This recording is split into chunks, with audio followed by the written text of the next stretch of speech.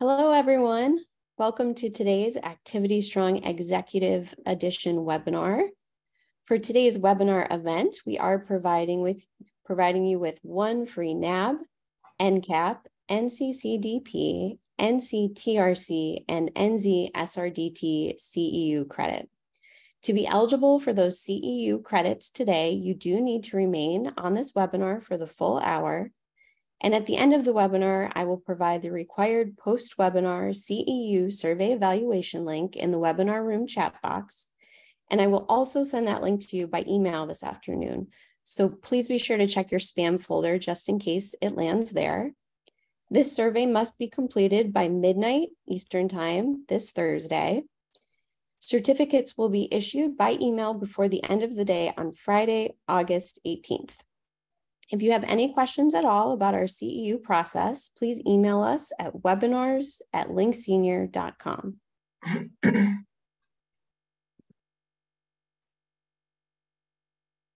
All right, as many of you know, our team does believe in a world where people of all ages are respected and valued, and that is why we started the Old People Are Cool initiative back in 2017. And 3 years ago, we did also create the Activity Strong initiative to educate, empower, and acknowledge each of you. And I did want to just thank our Activity Strong partners today, Activity Connection, the National Association of Activity Professionals, and the National Certification Council of Activity Professionals. We are really excited to be working with so many forward-thinking organizations across the United States and Canada, and we do look forward to working with more communities in the weeks and months ahead. So please be in touch if you're interested in working with our team. And the Link Senior technology itself, it really focuses on engagement, connection, and celebration of individuality. We are working to enhance life in senior living communities by building simple and evidence-based technology solutions to bring person-centered care experiences to older adults and their care partners. And as many of you know, we do have research to back our product, and the evidence base that we have has shown that our technology increases cognitive functioning and social engagement for residents, and it also decreases aggression and antipsychotic medication use. So here's a look at our agenda today. I do invite all of you, if you have questions for our speakers, to please put those questions in the Q&A section of the webinar room, and I will go ahead and send those questions throughout the event today to Liz and Justin. And I just want to thank Liz for joining us today, and also to thank Justin for joining us today. And I am going to go ahead and hand off the slides and presentation to them. Liz and Justin, thank you so much for joining us. Megan, thank you so much for the invitation and for having us. Hi, everyone. Good afternoon. Justin and I are thrilled to be here and to share some of the information with you that we've been working on, and a concept that we've coined, the term around building as caregiver, and the how technology is really advancing how we're taking care of seniors. Many of you are on that front line of that, and it's really exciting actually to hear about the positive impact that Link Senior is making, and the evidence that is so clearly there that shows the power of that. I think we're hoping today that we can share with you how we're seeing advancements in technology occurring, and really how the evolution of that is occurring, and some lessons learned, I think. And as you think about your role on your teams, how you play an important role in the advancement of other types of technologies as well. So we're going to cover the following learning objectives today. We'll talk about some of the factors that are impacting technology investment priorities and the technology adoption in senior living environments. We work with providers across the country at all levels of the organization, from the C-suite to regional staff to facility level staff, and we get an opportunity to really see the big picture. We've also done some research on our end as well that we'll plan to share some of the impact of that. We'll talk a little bit about comparing and contrasting how we're measuring return on investment today and how return on investment may need to change, and how we think about return on investment needs to change in the future when we're really trying to assess and understand the impact and the value that technology is bringing to the forefront.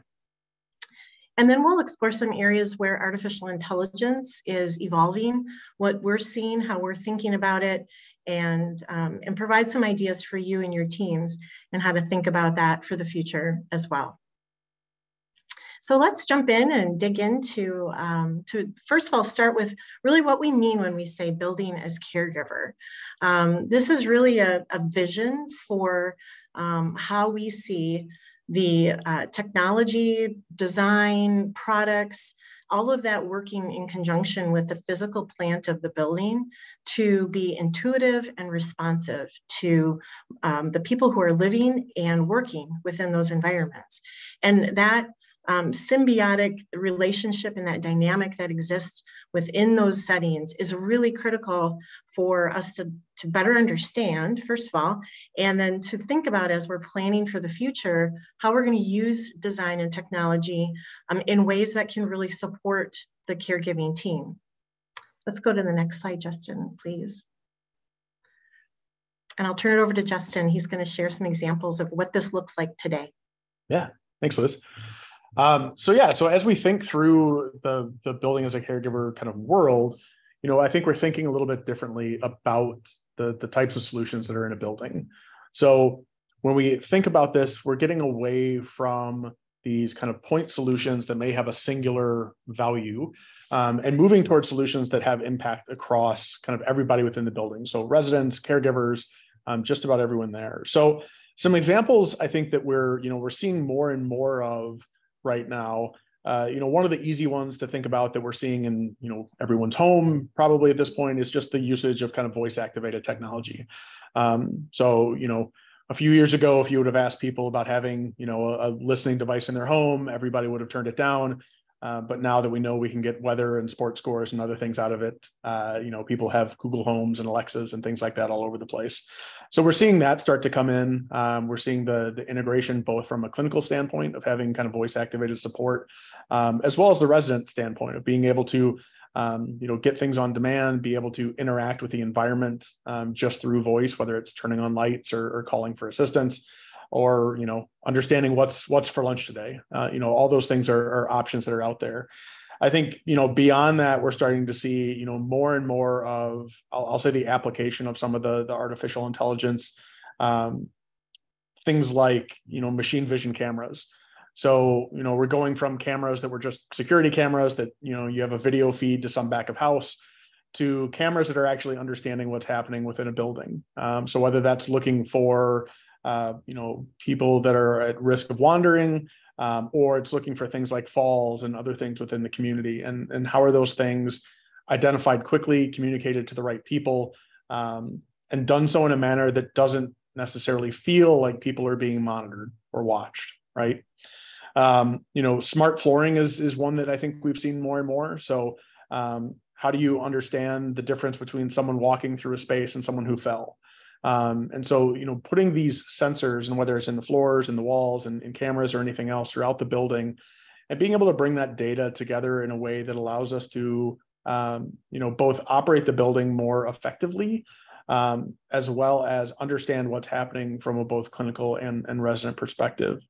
One that, we've been looking into recently that I think is a pretty good example of this kind of passive idea is the idea of circadian lighting within a building. And we'll talk about it a little more later, but, this whole idea of, we've all understood for quite a while that the lighting in, that surrounds us every day has an impact on how we feel, how we live, how we sleep.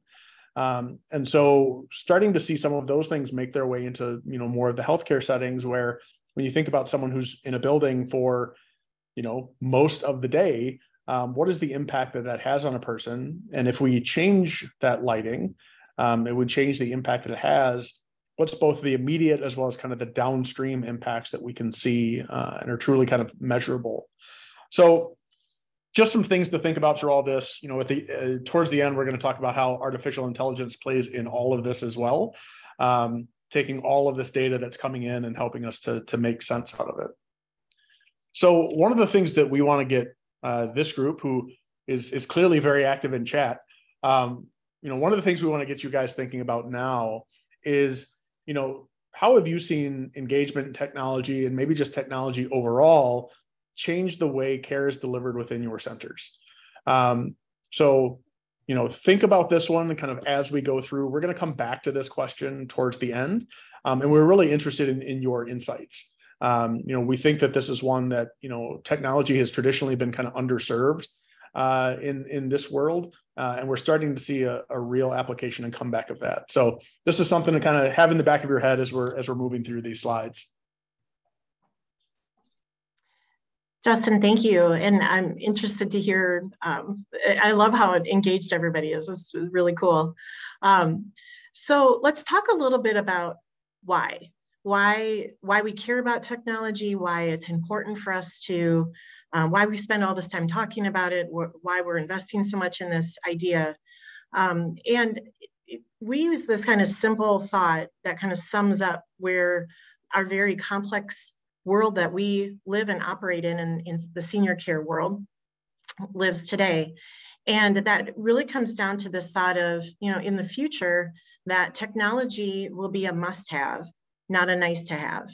And over the last decade or more, we've had that opportunity for senior care providers, I think, that have really either had the means or the incentive or the motivation to try and test out and start to adopt technology in their space. In the future, tech will become more and more an essential part of everyone's world in how we're providing care and services. And so we really need to stop. We've stopped at to think about this on our team, to think about, like, how do we approach this and how do we understand the problem? We can go to the next slide, Justin. This is a really sobering statistic, and I think to get to something tangible that helps us understand how things will be changing and why this is important that we're investing in this now. Data from the U.S. Census indicates here, and I put this graphic up here, that our future will have more people over the age of 85 and less caregivers. And so in 2022, that ratio of working age adults was estimated to be, working age adults to those over the age of 85, was estimated to be around 31-1. By 2060, it's estimated that'll be 12-1, meaning we're going to have less people that can actually provide caregiving. And for those of us that will be in those positions, like myself, that will be on the receiving end of care, and at an age where I will need help and resources, what will that world look like? And how will technology play a role in that? Both the tech that I enjoy using, but perhaps even more importantly, the technology that my caregivers, my family, the places where I'm going to be living, how that will be set up in a way that I can maintain my independence and I can do the things that make me happy and have a life worth living. And so we're thinking about that a lot. We know that the research shows us that the population, the overall health of our population today, and the technology that exists today means that people will likely live longer, but not necessarily will be more healthy. And I think that technology can play a big role in helping us evolve and transition into a time and space where we will hopefully be healthier and have the ability and the means to have more equitable care available for more people as well through the power of technology. So this is kind of our why and what really motivates us as we continue on this work. We can go to the next slide, Justin. And Liz, before you continue, we did have a question come in, and this is from Michelle. And she said, is there a way to assess a building ahead of time to make sure that systems will work? For example, our firewall is blocking our ability to use a more modern digital monitoring system. Mm-hmm. Yeah, that's a great question, Michelle. And we'll talk a little bit about that. I'll let Justin answer that question a bit more too. Some of that is existing challenges with infrastructure today that'll have to evolve and change. But some of it's identifying tech that can work within that environment today as well. And so we'll talk a little bit more about that when we get into a little bit later into the session. Yeah, and I think one of the big things that I would call out there is as we think about, one, there's buildings that are existing today. Two, there's buildings that are, being developed for the future. Mm-hmm. One of the things is making sure that you have the appropriate stakeholders in the room when you're having these technology conversations. So one of the things we see is is clinical in the room when we're talking about technology needs and what the infrastructure is going to have to support. That's a big piece, but it's a great question. So, mm-hmm. To Liz's point about, here's what we're going to see in the US over this kind of 40-year span. Here's one that I like to show that, this is not just a US problem. This is obviously a worldwide problem. And Japan is one that's dealing with this right now. I am I guess a technophile. If you look at my background, an engineer and into all things tech. So this book of Robots Won't Save Japan was one that was super interesting to us, talking about the kind of aging population there. And so over a similar kind of 40-year span, we're looking at it from, in 2000, 1 out of every 160 working age adults in Japan was employed as a senior care worker, right? So this is about 20 years ago. So if we look about 20 years from now, the government anticipates that, that number of 160 to 1 is going to have to basically change to 1 out of every 150, maybe 10. The answer here, it's actually 10. So to care for their aging population, 1 in every 10 working age adults is going to have to be employed in senior care. And so that is a tremendous shift, for this industry. And so one other thing I like to throw out when we think about this is, in 2012, that spending was about $740 billion in Japan. And by 2040, it's expected to be about $1.9 trillion. Put that in perspective, the US military budget for all of 2019 was about $734 billion. So we're talking about these huge increases in costs that are going to have to be taken on, by the government to take care of this, aging population. So, as we think about, we're getting ready to take on this change. We're thinking about these new solutions that we can bring into our building. What other things do we need to be thinking about? And the kind of the what's next. One of the things that we run through a lot when we have, our customers in and we're doing these deep dives into their problem sets are, all right, you know that there's this problem that you want to take on, but have you actually gotten down to the true root cause of the problem? So a lot of times we're trying to put solutions in place. We find that people are trying to put solutions in place to address a symptom and not necessarily the root cause of a problem that they're facing. And so one of the things to do is to, bring in some outsiders, bring in people that aren't living it every day, who can start kind of questioning things and asking why. But once you kind of get down to that, yep, this is the thing that we want to have impact on. Now it really becomes like, do we have a plan on how we're going to actually measure that impact? I'd say historically, there's been a lot of, well, we're going to put something in place. We're going to see how it feels. And then, 6 months from now, we'll determine if this is something we want to move forward with or not. Well, how do we make sure that we have a plan around that? As well as, what other factors should we consider? So the question that just came up was a perfect one of is our infrastructure actually set up to support this technology that we want to put in place? What is the change management that we're going to have to deal with all the stakeholders that are actually involved here? And will the solution actually solve or just change and maybe shift the problem to some other area? So these are all questions that we really run through with folks when we're kind of thinking about these things. So I talked about the whole idea of lighting before, and I'm going to use this as kind of an example of progress. So, if we start with the incandescent light bulb at the beginning of this phase, eventually we moved to fluorescent. And really the driver behind that was more kind of energy and impact on workflows than anything else. It's an easier technology. It lasts longer. They don't burn out as much. It gives us maybe more consistent lighting. And so, that kind of pushed us into that first phase, I'll say. Now what we're seeing is people move kind of from fluorescent lighting to LED lighting. And when they're doing that LED, we're seeing them start to look at the circadian piece of this, of, all right, can we put lighting in place that will actually change intensity and color spectrum over the course of the day? So first thing in the morning, we're going to get that brighter, bluer light. As we get into the evening, it's going to be a little less intense. It's going to be a little warmer in color. And what is the impact that can actually have?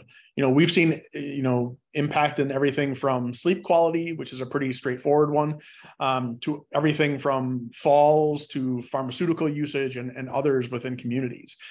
And so, we're seeing this transition happen. And, that was all based kind of on impact now, right? We're going from one type of lighting to another, and we're focusing on the impact that can have within the building.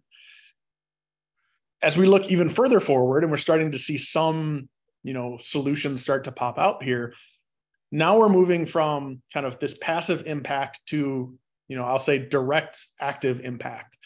And so on the right side is a solution that is just starting to kind of make its way to market now. But it's a lighting solution that also has sensor networks built into it. So it can not only do that kind of lighting intensity change over the course of the day, but it can also do things like look out for falls, have two-way communication into a room. And so, we're seeing the application of some of these simple things within a building change over time to provide more and more value to all the people within the building. So the value to the caregivers, the value to the residents. And so, these are things that, circadian lighting is pretty well established, but we still haven't necessarily seen it take off in our communities. When we get to these AI configured lights, like that's probably going to take even more time to truly kind of make it to scale within these communities. But we have to think about what it is today and what we want it to be several years from now as we think about the capabilities and the impact that it can ultimately have. Justin, we have a comment/question from Martina, and she said, is there a way that there can also be a better use of natural light, and how would technology play in that? Yeah, absolutely. So I think, in general, everybody wants as much natural light as possible. But, as we think about it, building design, we're certainly looking at the application of natural light. How do you get more light into the central, areas of the building? How do you get more light in resident rooms? We have a group that we work with internally that is all about kind of building design and optimization, and talking about, how we design resident rooms from, moving common areas from inside the building to the outside. So you get that natural light, put your bathrooms on the interior and other things. You're optimizing the natural light that your residents can actually have. And from a technology standpoint, I think that there's probably a path for both. If you think about a lot of your staff within the building who's walking through central corridors or walking through the central parts of the building that maybe don't get as much natural light, if you can mimic what's happening outside, maybe it's not exactly the same, but you can have, a little bit of that impact as you're starting to kind of move forward. Great question, though. Mm-hmm. I'm going to pass it back to Liz. And we'll do a little back and forth as we talk about all these different factors that are kind of impacting investments. Mm-hmm. Excellent. I love that question as well. And I agree, Justin. I think the impact of natural light, and you're right, what we are seeing from a design perspective, we're seeing more designers that are understanding the value of what they call evidence-based design. And that's exciting, I think, if you get an opportunity to be a part of either a renovation or a new build with an organization. If you find yourself in those positions, those are excellent points to bring forward, and to make sure that the design group that you're working with understands the importance of that as well. So I'll just put a little plug in there, is that your perspective on these things, don't assume that the developers that you're working with get it or understand it. We find ourselves doing a lot of education. Our teams do a lot of education with other builders, other contractors around these ideas. And so don't be afraid to bring those ideas forward. I wanted to talk a little bit about some things that we've been learning internally through some research we've done externally. So we've done some research with nurse executives in senior living over the last couple of years. And this has been an area, as a nurse myself, this is an area that I've been very interested in better understanding how nurses and nurse executives are thinking about the role that technology can play and what the barriers really are to implementing those things.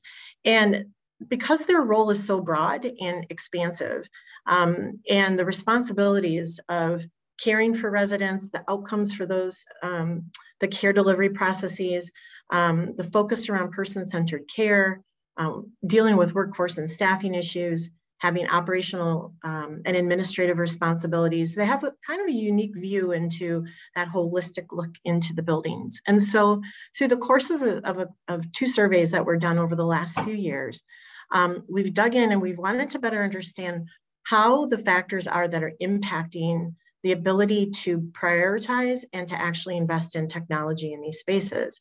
And so I wanted to share some of these findings with you here today. We're going to start with, through the premise of assuming that the value of the technology is appealing, first of all. There's a lot that's being developed in our space today, and not all of it is right or appropriate, or just because it's cool doesn't mean it's going to be the right fit. So assuming that the value is appealing, then the factors that we're learning about, number one is cost. Now, when you get in and dig into cost, it's not just about the straight up cost of the hardware and the software, but there's all the other costs associated with subscriptions, with the time it takes to train staff, ongoing support, costs associated with perhaps increased data security. And we need to understand and think about how those new costs are accounted for, if they're part of a capital cost, or if they need to be built into the ongoing operational costs of a building, and where the funding comes from to pay for those things, which really leads us into that next column around commitment. And as Justin mentioned earlier, around defining who the stakeholders are that have a vested interest in seeing technology implemented, because the return on the investment of that that technology will benefit them as well.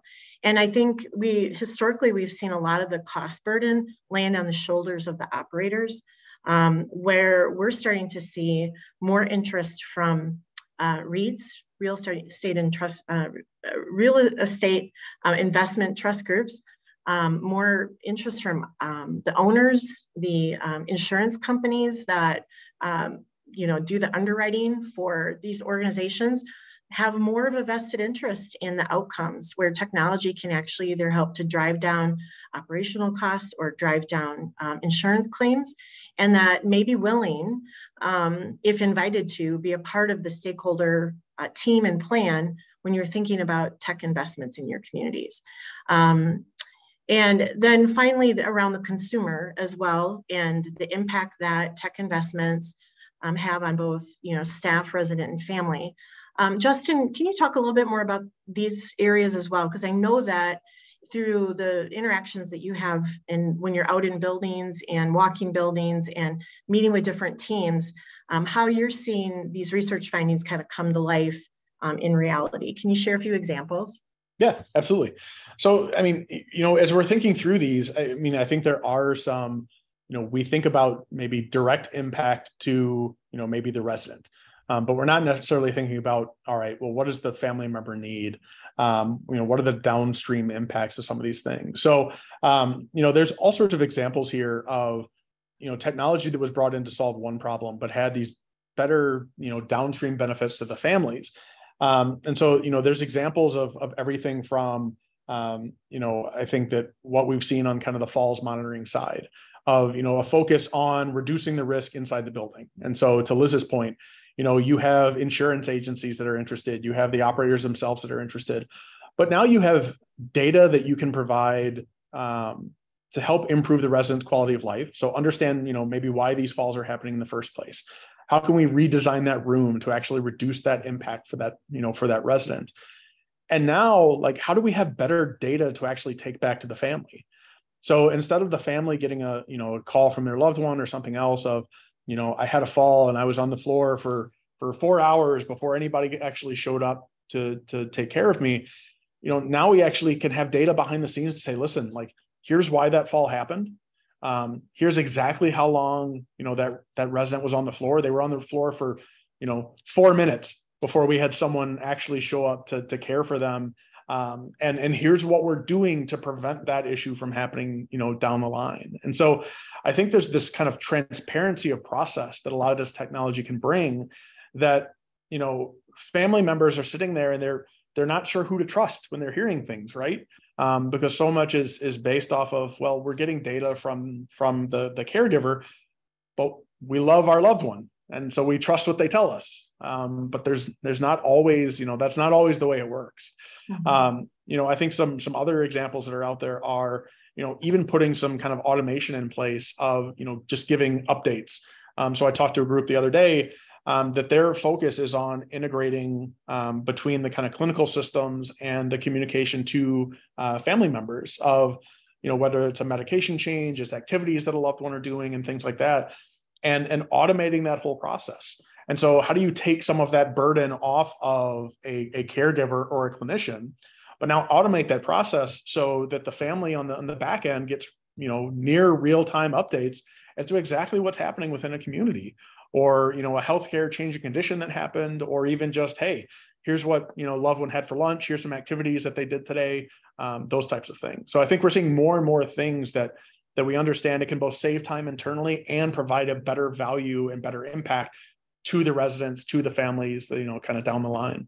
Mm-hmm. Yeah, thanks, Justin. I think that this outlines the complexity of the tech investment space in a way that we need to continue to talk with each other about these things because we're learning. I loved what Megan shared earlier around the outcomes that Link Senior's finding and the work that they've done to bring that evidence forward. That is such important information for tech developers to bring to us, to bring it to the industry, so that we can better understand how all these things kind of fit together to create a more holistic approach. Which allows other groups to better understand as well, other stakeholders in the, including policymakers and including others in that stakeholder continuum. I wanted to just touch a little bit on the issue around commitment. And in the center of this column here, there's a point around solving usability issues and burdens. And Justin, if we can go to the next slide, I wanted to just dig into this just a little bit. So one of the elements that's come out of the research we've been doing is a better understanding of what the experiences with prior technology investments have been at the center level. And what we're learning and understanding from both the research we've done as well as other researchers have found similar findings that without proper infrastructure, without proper education and commitment to ongoing use, that there are a number of usability issues that end up impacting the ability for us to really achieve the true value of the tech that was invested in the first place. So this, this idea that, oh, if we just, get our electronic health record in, that's gonna save our staff time and it's gonna improve care. Research is showing that without this ongoing support for ongoing training and education and support for the frontline caregivers, that value is not being realized. And in some ways is actually adding more burden and more workarounds and more cost to the infrastructure than we had in the first place. And so it's more than just getting the tech in the building. And that's, I love what Link Senior does here with these webinars is creating opportunities for you to learn from each other as well. Those are the ways that we find support and infrastructure to continue that ongoing best practice use. So I wanted to share a little bit with you about how we think about what value does tech offer. And I wanted to share this with you as if you are involved in looking at technology or involved in assessing tech for your building. some ways to think about the jobs that technology is actually going to be able to help you with. So if we think about there's this theory that our engineers use called the jobs to be done theory. And it really takes the view that all jobs are processes. And if you can understand how to break down those, the jobs into those processes, that we can start to see where tech can actually make a difference and where it can add real value. And so that the value and the return on investment that our team has focused on historically has been around, does it help us reduce cost? Is it labor savings? Is it, time savings? Is it, what is it that helps us reduce costs? Does it help us with improving outcomes, demonstrably improving outcomes? Link Senior has evidence now that shows that they're improving cognitive function and reducing the use of antipsychotics. Those are demonstrably improved outcomes. Does it create new revenue, or does it optimize existing revenue for an operator in a way that allows them to then think about how they're going to invest or reinvest in the building then as well?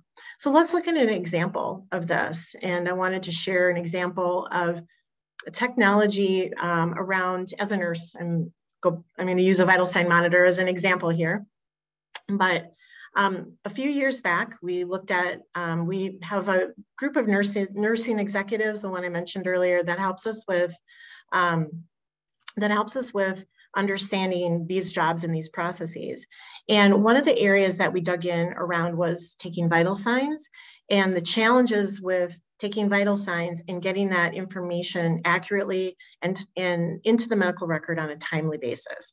Oftentimes we would hear reports of, CNAs getting vitals done, but they were too busy and they couldn't get them documented till the end of the shift.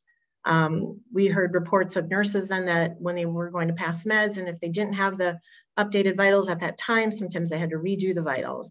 So as we're breaking down all these processes, we wanted to try to develop a technology that would actually be able to check the boxes on, around these different jobs and around these different processes.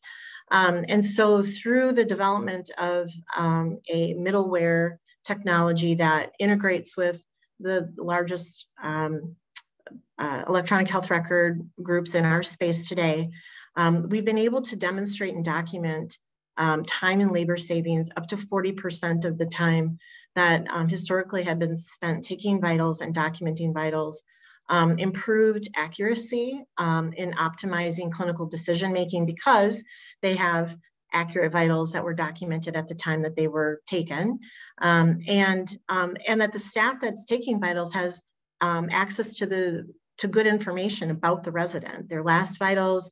They're able to pull up their information, right at the bedside, and able to make sure that if they're getting a really wacky reading, that there's an alert and a process in place that helps them with decision making. And finally, staff satisfaction with improved abilities to be able to get their jobs done in a way that frees up more time and reduces the stress involved in those steps. And so it's an example of one place and one type of job that, as we think about breaking down what where the opportunities are to see value, become clear. And so as we think about then kind of the bigger picture around is value being realized, I wanted to share a few findings that have come out of this research as well, where we know that the prior experiences that staff are having with their technology that's already been invested in, that it does inform how value is being realized. And if the staff lose confidence in the technology because it's not working, because you have spotty Wi-Fi, because somebody forgot to plug it in and charge it, those things matter. And having processes and a change management process around it that helps to solve some of those usability issues really, really do matter. And so having a process in place that considers how the technology is being utilized, if it's being utilized to its fullest capacity, is an important part of an overall quality assurance program in a community. And those are some findings I think that are important for us to understand and talk about, not just at the center level, but at all levels of the stakeholders, including the technology developers themselves. So how well are they understanding the impact of how the tech is being utilized at the center level, and where is their responsibility in that chain of events to make sure that they're continuing to develop and evolve their services in a way that are responsive to your needs.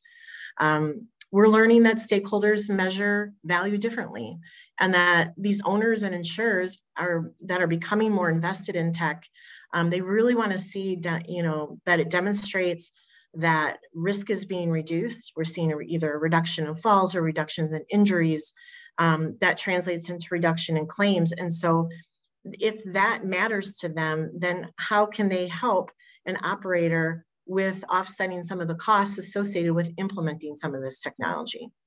We're learning that operators are really feeling the strain of, quote, too much tech that is not integrated or interoperable. And that is a problem, that more and more technology without a solution around it to help better integrate and create more interoperability will continue to feel burdensome to providers. And so for us to have better clarity around this has been really important and powerful, and important for us to be able to share this with other tech developers as well that are designing and developing for tech in our space. And that, their tech developers are being challenged to deliver more value without adding more cost. If everything requires another subscription fee or adds another cost to the end user, to the operator, we're going to see less and less tech being able to be implemented. And so we've got to figure out new ways to fund, new ways to invest, new ways to bring more of the stakeholders to the table that all have a vested interest in this working. We can go to the next slide, Justin. I was going to say, and I was just going to add on this one, I think one of the big asks of the industry from the technology side is to be vocal in that feedback. So when we think about the interoperability and the negative impact that can have when you have too much tech that doesn't talk to each other, or just tech developers building something without necessarily a feedback mechanism to the end users, that becomes a huge challenge. And so realizing that everybody has more work than they have hours in the day. But as some of these groups reach out and they're looking for feedback on solutions, it's very important for all of us who are involved in this to be able to be open and honest with our feedback back to these groups, because it's the only way that we're going to fundamentally get to the end of a solution that fills the needs and is easy to drop in place and actually provide that value. Mm-hmm. We can go on. So we asked the question before around, we'd love to dig in a little bit here, Megan, and if you're seeing any answers here or things that kind of answer this question: how is engagement tech changing the way care is delivered in your center? We'd love to talk about that for a few minutes, and then we're going to kind of finish up our conversation about talking about the evolution of artificial intelligence. Excellent. That sounds good. So everyone in the webinar room, in the chat box, if you can please go ahead and answer this question if you haven't done so already. And while they're doing that, Liz and Justin, we did have a couple comments and questions come in, some of which you touched on already. So I'll just run through these quickly to see if you have comment. From Tasha here, she does say, I feel that all technology possible will not change the systemic problem of constant shortages of staffing and low pay, unless technology can provide residents with their daily care needs. Is there any technology example of how to address these never-ending issues? Mm-hmm.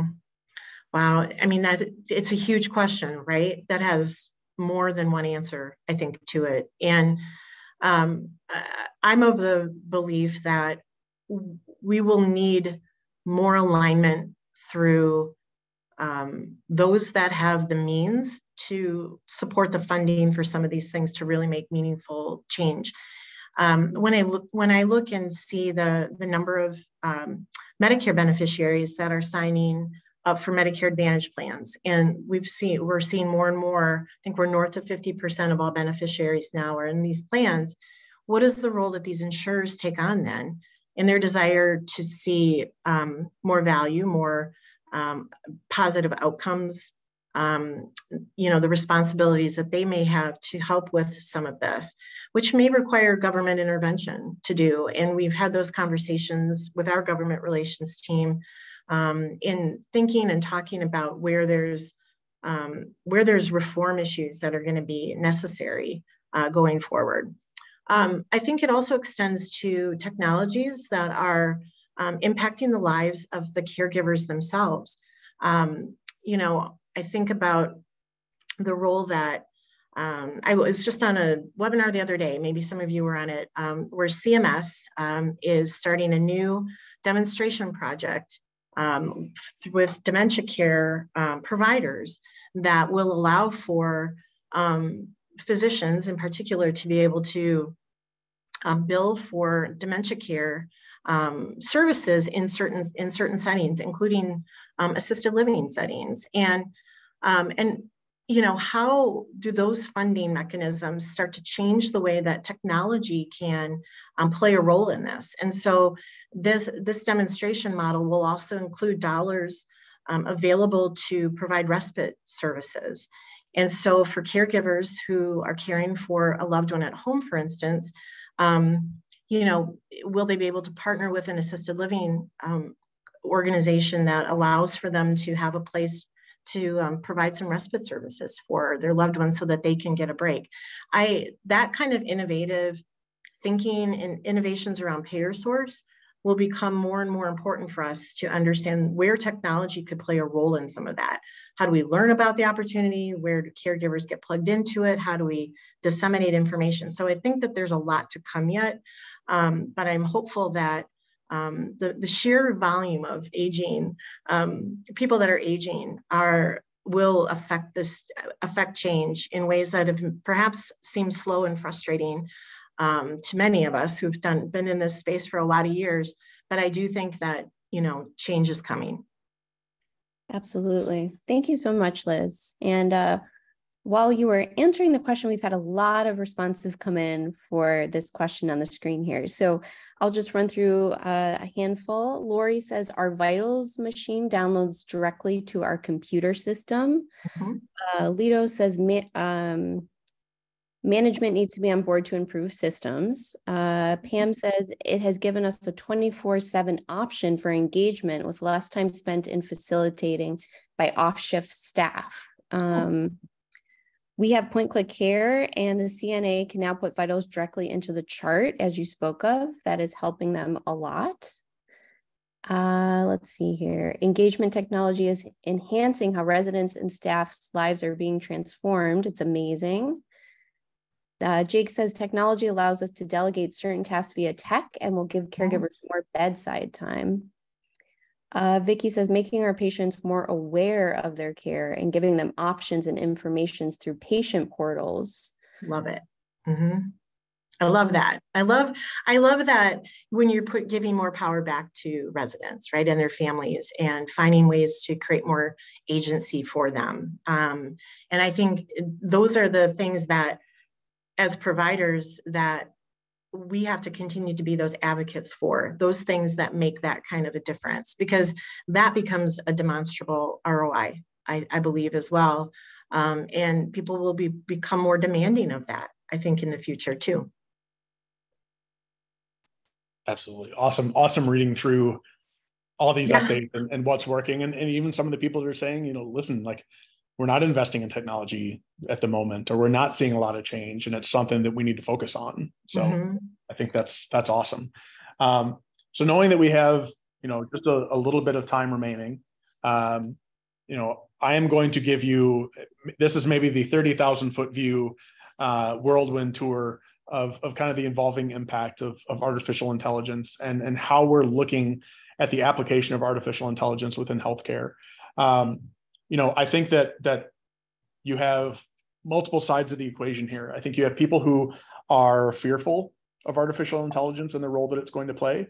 And I think you have people that are optimistic around this is going to make life easier, make life better for everyone. But I think as we look at it, and this is a great quote that we found that was ultimately, just the application of artificial intelligence within healthcare could save 5 to 10% of our US healthcare spending today. That's $200 to $360 billion a year, just by kind of applying artificial intelligence and getting some of these economies of scale, more efficiencies, more effectiveness in our kind of healthcare system. And so when we're talking about healthcare, I think there's a lot of ways that we think about it. When I think about artificial intelligence and how it's going to play there, I think about it from a data perspective of, we're talking about all these solutions that we're bringing into a building. So we're talking about cameras, we're talking about sensors, we're talking about all of these different things. And one of the things we talked about before is these are all disparate systems and they're not necessarily talking to each other. So artificial intelligence is one of the things that we can actually use the application of to make sense out of that chaos. So we have data coming in from all of these sources. The more and more data that's coming in, the less and less I can just put it in front of a person and expect them to make sense out of it. And so as we think about artificial intelligence, it's how do I make sense out of the chaos? How do I take all of these data feeds that are coming in, and how do I make sure that I'm only looking at the ones that need my attention, right? So here's the outliers. Here's a resident that, for the last 3 weeks, they've been on their baseline and everything's been great. But man, something has happened the last 2 days, that their behaviors are changing, that their activity levels are changing, other things are changing for them. And I actually need to focus my attention there, because they're probably the greatest risk that I have today of some negative impact. And so we call some of these like clinical decision-making tools, right? So it's pulling data in, it's turning it into a focused effort for clinicians to say, listen, you have 100 people in your building, here's the 5 that you should actually pay attention to today, because something is going on with them. So it's not necessarily getting to the point of diagnostics, but it's saying something is changing. Here's some information about what has changed for them in the last few days. We probably need to go in and check and see what's happening there. So as we think about that type of application, I think there's a few things that people are worried about. I think that, the big 3 that we kind of talk about are safety, security, and transparency. One, are we using this information in the right way? Is there a downside of using this information? Are we putting resident safety at risk by bringing artificial intelligence into the equation? Totally legitimate question, and we need to have answers for those as we're looking at these applications. Security becomes a big piece. We're bringing all of this data in, and now all of my healthcare data and all this information about me as a healthcare recipient is now in one place. What's the security around that? I don't want that, available to people who shouldn't have access. So great, security. Let's dive into that one and understand more. And then I think the final one that for me is actually the largest one is just transparency. So how do we give transparency into the data that we're collecting? How we're using this data? How we're turning it into actions? Because I think the scariest thing for a lot of folks is when it's just a black box, right? The data goes in one side and some action or activity comes out of the other side, and I don't know how it's making sense of what happens in the middle. And I think that's scary for healthcare providers. I think it can be scary for residents. It can be scary for family members.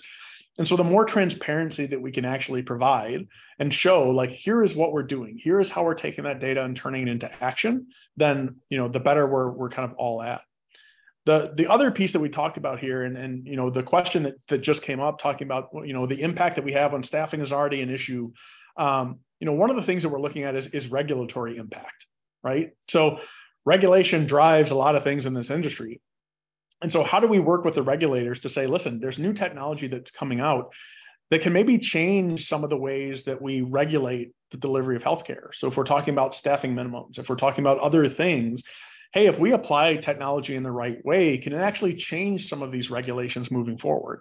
Now, obviously, we all know, government, not exactly the quickest mover when it comes to these types of things, but these are ongoing conversations that we're having and hoping that, we can have some of the folks who are in charge and putting these regulations in place, change a bit of their thinking practice.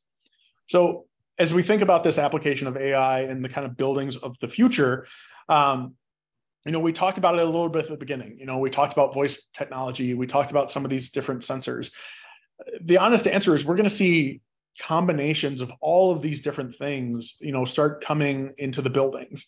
Wearable sensors are certainly something that is becoming a larger and larger focus, whether that's a smartwatch that is becoming more and more common for everybody, or some of these things that's just a patch that you stick on and it communicates for, a week before it falls off.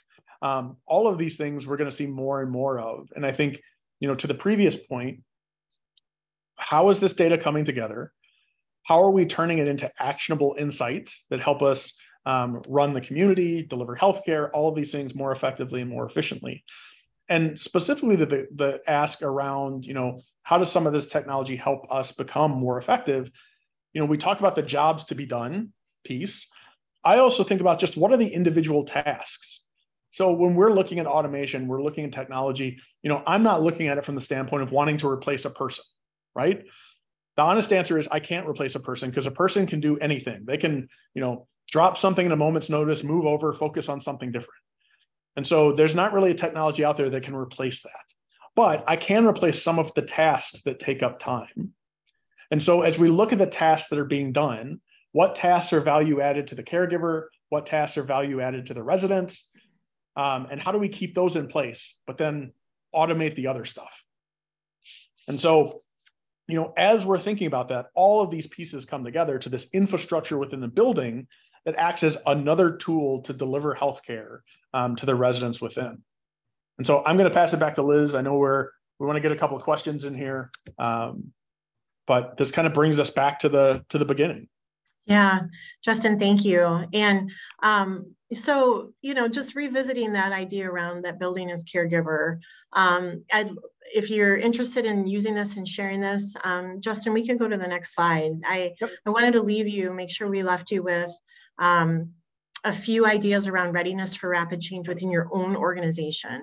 And what I call, many organizations are familiar with either a compliance or a governance group, or maybe a quality governance group, or a data governance group.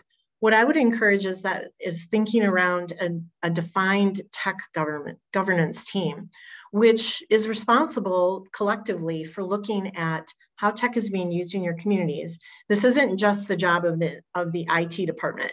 That there's stakeholders across the spectrum that have something to say here. And whether it's about the tech you've already got in place in the building, how well everyone understands how it's being used, if it's being used to its maximum potential, what your plan is for the future as far as getting new technology, and how you're going to prioritize what you're going to be investing in. And so I really encourage operators, owners, people who are in leadership positions to take on that mantle. Someone mentioned earlier about the importance of having the leadership team sponsoring and supporting this. And so feel free to share this and roll this up to your team, to your leadership team if you like.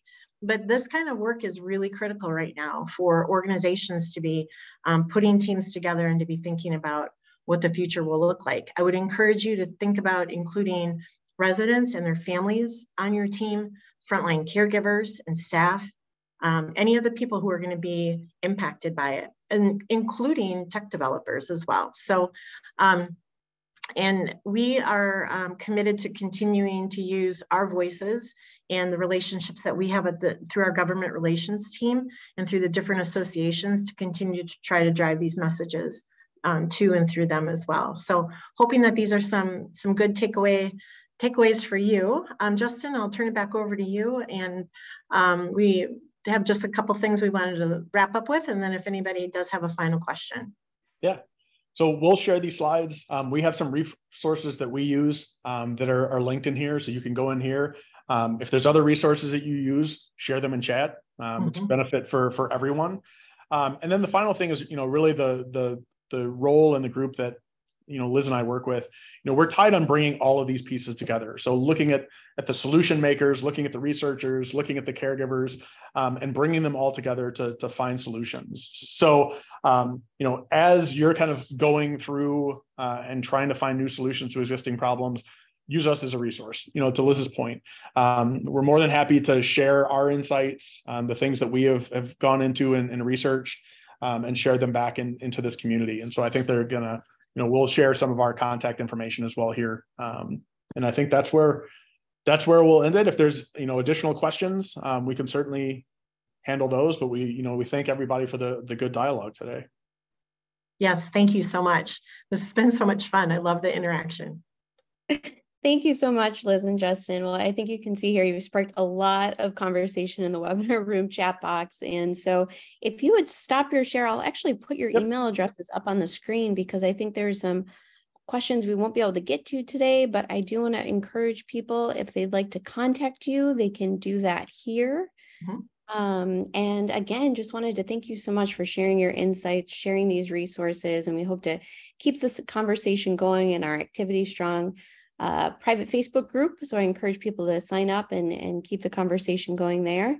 And I put some links in the webinar room chat box for anyone who wants to come to some of our upcoming events, including our upcoming Decoding Dementia Gathering on September 5th. So with that, thank you again, Liz and Justin, and we will look forward to seeing everyone in September. Awesome. Thanks, everybody. Thank you. Thanks, everyone.